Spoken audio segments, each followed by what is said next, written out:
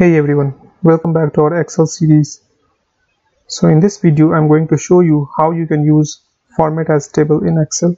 So in our previous video I've shown you and we have created table and we had applied some functionality on table also. And in this video we'll see how we can create tables faster and how we can format the table in different designs. So let's go. So as you remember, in our last video we have used and created this table for our example, right? And we will do the same. We'll use this data only in this video. So the first thing is that why do we have to format our table? It depends upon users' readability. If this data set currently, which I'm showing you right now, is readable to you with this format, it's good enough. Or if you want to change it, then how can you change this header color and how can you change this color for alternate rows? You won't be going to do it manually one by one, right? Otherwise it will take you a whole lot of time. So if you have records more than 10,000 or 15,000, then it will be very tough for you to go one by one and do it, right? So we already have a functionality in our Excel to change the format of table. So what you need to do is that you can click anywhere within this table or you can select this entire table range, then go to format as table and you can select whatever design you want to apply on your table. It totally depends upon you and your requirement. How do you want to do it? So for an instance, if I would like to design a table that might be either black and white or something gray and white, right? You can also choose from this dark colors. So if, for example, if I'm clicking on this dark color, you'll see this entire thing has changed, right? So I don't have to go one by one and manually change the design format of this table.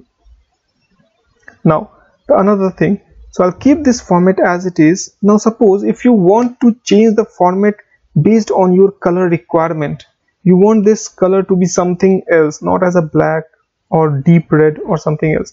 So how you can do it?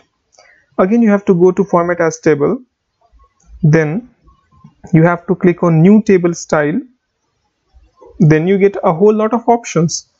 If you want to redesign the entire table, from this whole table, or you want to put the first column strip as some other colors, the second column strip as some other colors, the first row strip, the second row strip. So when I say first column strip, this means column B, column D is the second column strip. When I say first row strip, then the first row strip is the first column which comes after your header. So in our case, in this data set, row number 1 is our header, so the first row strip is row number 2.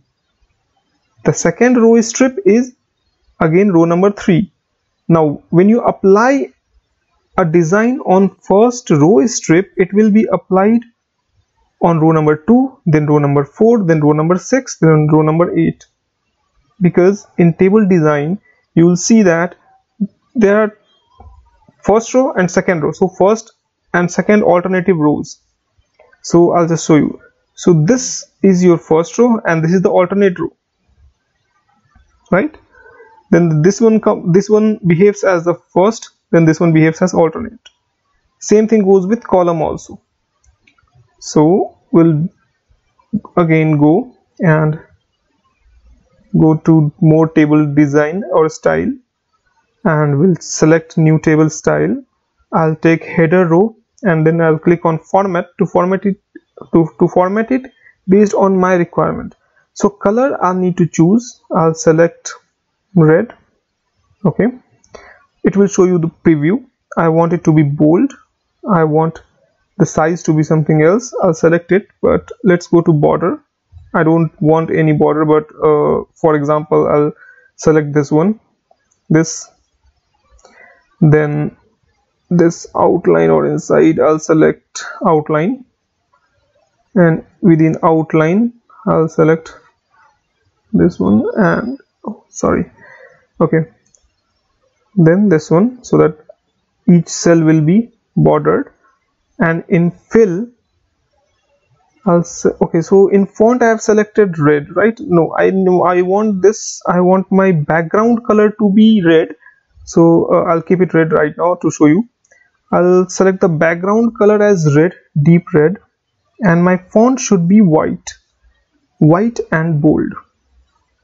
I'll select OK and click on OK. Now before I click on OK, I just want to tell you that you can see the preview here. It will look like this.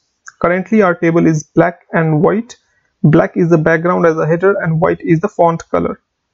Now if I select this one, this small box which says set as a default table style for this document, so whenever you create a new table, it will take this design which you have created right now as your default, but I won't be doing it right now.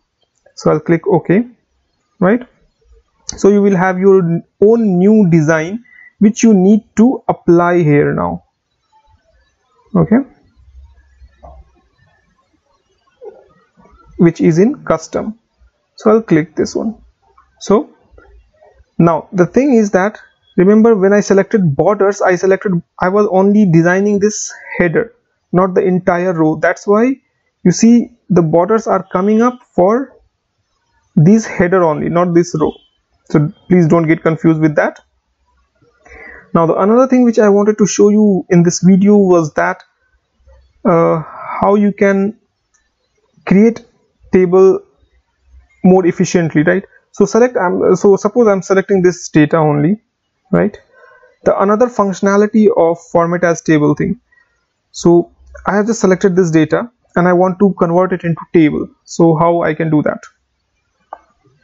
So I just need to select this entire data and then I need to format it as table. So if you click on format as table, you will get this option. You select anything and your table will be created, which I have already shown you in our previous video. But as I'm showing you how to design the table, while creating your table you can design it.